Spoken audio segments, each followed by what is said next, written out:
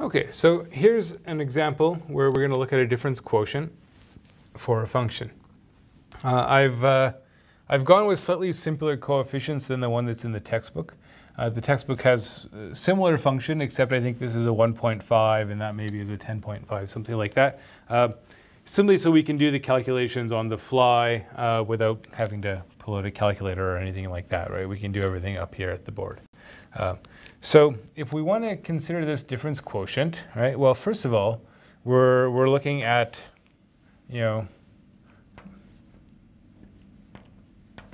what it's going to look like is it's going to be f of 1 plus h minus f of 1 over h, okay? That's the difference quotient. Now, f of 1, of course, we can quickly calculate, right? F of 1 is minus 2 plus 5. F of 1 is 3. So now we could say, well, what is f of 1 plus h, right? So we can look at a number of values. So we might look at, let's say here's h. Well, once we have h, perhaps we look at 1 plus h. Once we have 1 plus h, we could plug that into our function, right?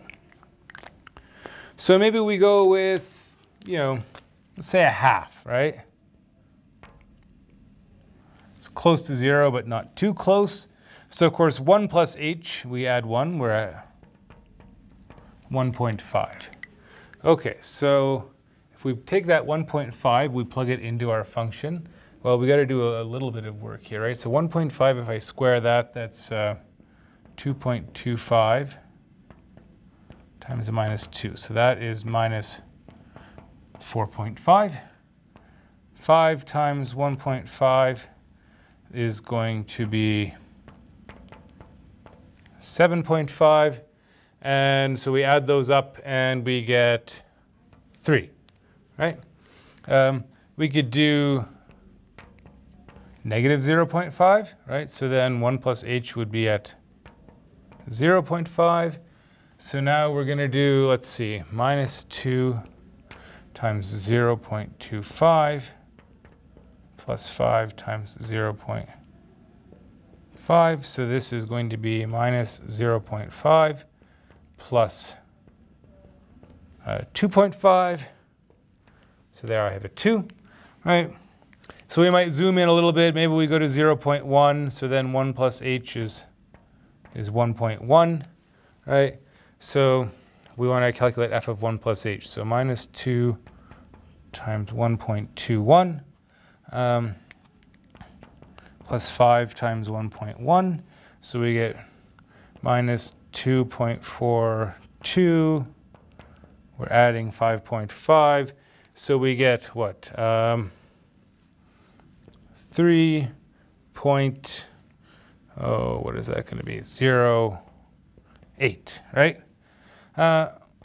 And so on. I think that, you get the idea, right? You can plug in the different values. You can see what you get. And you can look to see whether or not these values are trending to some particular place. And then you could talk about, what is. So the goal, of course, the goal here is to figure out what is the limit as h goes to 0 of this difference quotient, right? And so once you have these values, right, you start subtracting things. You'll notice, oh, that's interesting. Actually, at 0.5, you get 0, curiously enough, right? You calculate the differences. You divide by your h. You work it all out. So it's kind of messy, right? It's a fair amount of what appears to be calculator work. And so we might ask whether or not we can actually, can we simplify this calculation? Is there something we could do to kind of, reduce the amount of stress on our calculator when we're solving a problem like that? So we'll look at that in the next video. We'll see how we can sort of do a little bit of algebra, clean this up, and simplify the process of computing this difference quotient, right? Because we don't even quite have the difference quotient yet. We've got parts of it. We still haven't put it together.